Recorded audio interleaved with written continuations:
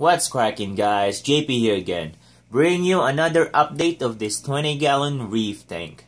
Now this tank have a lot of major changes lately, but the biggest one is I will be moving to a different house. I got my new job at a different city, so I'll be bringing this with me and I'll try to document as best as I can how to move your corals and such and fish. And I'll do my best to not kill anything.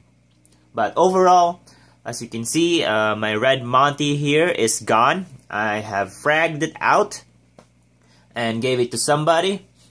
And then I just moved my gold hammer above and it sat on that shelf of that dead Monty. Now why I have fragged that big piece was it was just blocking so much flow and then also the light below. So I was not having that coral right here in front of you guys. And it was just getting crowded here. I just didn't like it. But I did save a few, pieces. I still have a big piece here, big piece here. I can still see mini fragments that will be growing. And then once I moved my gold hammer here, it just sits on that shelf perfectly and it doesn't fall off and it really likes that higher light. Now back then, why I don't think it was doing well, I was moving this guy around here, back here, back here, and back here. But once I moved him in the front, it was receiving enough light that it was open all the time. So that's what made me think that my light was not enough for my gold hammer. So once I start fragging my Monty, I just moved it, bam, it's open all the time. Puffy, it started to get the coloration back. And then I moved my frog spawn, it was back here. It was shaded from this green torch right here. Also my green hammer. It was getting shaded so much that it was growing very slow. So now they're in the middle, getting enough light. Look at that, it's so puffy. Now I have another back here behind and it was way puffy. I have my green frags for my green torch in the back. I have my green hammer right there. So you can see it's extending all the sweeper tentacles. It's doing pretty well. It is growing quicker. I think it's getting the coloration back again, so that's a good thing. So overall, I have not added any new corals, any new fish really for like a year or so now. For corals, maybe 2 years or more. But overall, I think it's doing pretty well. I have not changed anything. I stopped dosing any chemicals, anything. I basically just do the natural way. Now, what I found out is my alkalinity was between 7.7 to 7 between water changes. Now, my corals back then, everybody was on 9 or 10 when I was on Reef crystals.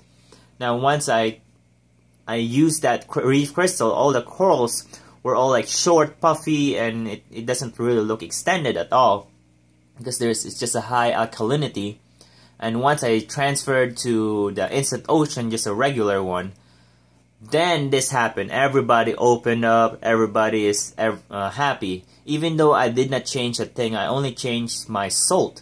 And I think that helped a lot with the coloration and all the extensions, so that's good. So watch out for those high salt or alkalinity mixture. I think if you do dose your Reef tank with 2-part, the instant ocean will help you a lot because you're already dosing. But if you don't dose, I would think that the Reef crystals will help every time you do a water change. But of course, don't do like 50% water change 2 times in a day because that will skyrocket your levels. That's what happened to me one day before I switched. So now that every time I do a water change, the levels are very close. They're not, my water change adding in is like 10 if I'm using Reef crystals, but my tank is like 8, so it will spike up. But if I'm using instant ocean, it's about 8 or 9, so it just kind of comes up a little bit, but not crazy high. So that's what I like about it. And it's a lot cheaper too, so more for me. So my fish, they're doing happy. Also, what I found out with these clownfish is the less I put my hand in the tank, the less I move corals around, disturb their territory or anything, they don't recognize my hand anymore, you know. Back then, when I was putting all my hand, moving this, moving that, you know, the fish see my hand and they think it's the enemy, so they bite my hand. And I think they're guarding their territory also. And, you know, they recognize my hand. So now, the only time I put my hand in it, or barely, is when I do a water change, or you know, recently move a coral just once a month.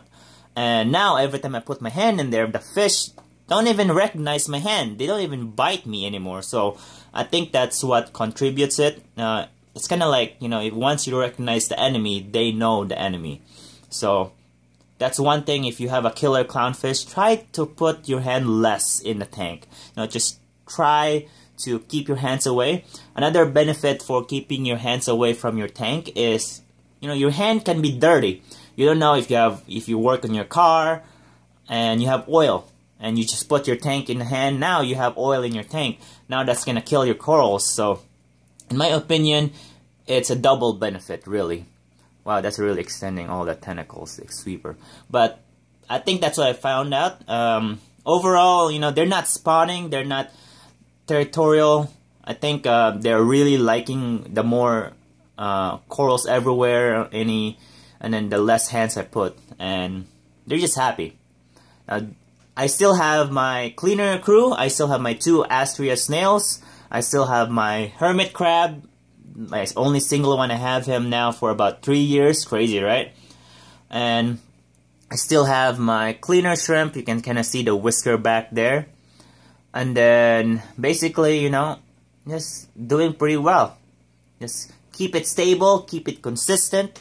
Do your maintenance, do good husbandry. I'm still using my auto top off that I made 3 years ago. 0 failure, very, very good. Super cheap, 0 failure, very reliable. So the only thing downside with auto top off that I made is you gotta do it daily or every 2 days, because it does drop off a little bit, especially in a 20-gallon. And you know, if you come home once a day, you know, it's okay. You just fill up, you know, once a day. That's the good thing. But the downside is if you do travel, then you gotta buy your automatic top off with electronics. So that's the only downside for that DIY top off. But overall, really, everybody's happy. I'm still using my aqua clear and such. My LED bulb did kind of go bad for the refugium, so I just have a temporary right now. I might buy the same one someday, but I will improve it so it's more open. I just have it on, basically, you know, this thing I made from, I just smashed it and fit it in my refugium, and the bulb will be sitting here. I think it probably got salt creep or got moisture and it just went bad. So maybe in the future I will try to improve that. So I think I have to move this guy just to the side. I do have a stick. This is the one of the you know, algae thingy that you have to scrape the side of your tank, and I just move this corals around with this if I can. You know, the more stuff you put in your hand, you know, in a tank, it's gonna go bad. Oh, shit. So the light just turned blue, and looks like everybody's happy. Well, let's put my gel filter here a second, guys. Let's see. You'll see the coloration. Sometimes my camera is just going bad, I think. So I just need a new phone also. But my phone is like Samsung S4, so that's pretty old. A lot of people now have like S8 and such. So you kinda see it. It's just really dark. Yeah. But overall, you know, I don't complain. I'm happy of my tank. You know, this guy has been going with me for 3 years now, and hopefully the move will go okay. I won't kill anything. So now I have picked 3 gel filters here. That were the different ones. There's a darker one, there's a lighter one, you know. Now, they're all orange gel filters, and it does work and help a lot with the blue coloration. So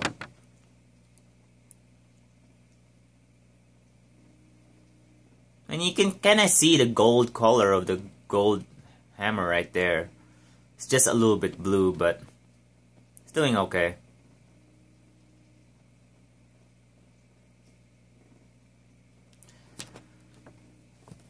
Well, thanks for watching, guys. And thanks for the subscribers, comments, and likes. If you have any questions, just leave a comment, and I'm gladly to help you or try my best to answer it. And happy reefing. Adios.